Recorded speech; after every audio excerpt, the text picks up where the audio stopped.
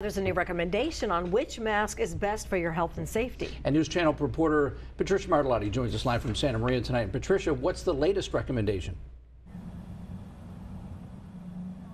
Well, health experts say it's time to upgrade your masks. Take a look at this video. This is Elizabeth Azevedo. She's a caregiver, and she wears a surgical mask anytime she's around other people. But out of all the masks available, the state's health department now recommends avoiding those made from cloth. Dr. Scott Robertson at Marion Regional Medical Center says part of the issue with cloth masks is it's really difficult to know how much filtration you're getting. He says there's a standardization and consistency with medical grade masks. And if you're wearing a medical grade mask, then you are protecting others from any sort of droplets that you may be exhaling.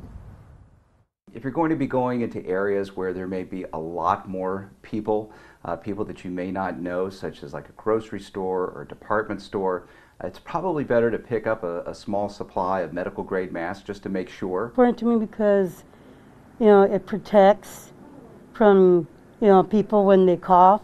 A lot of people don't want to wear a mask.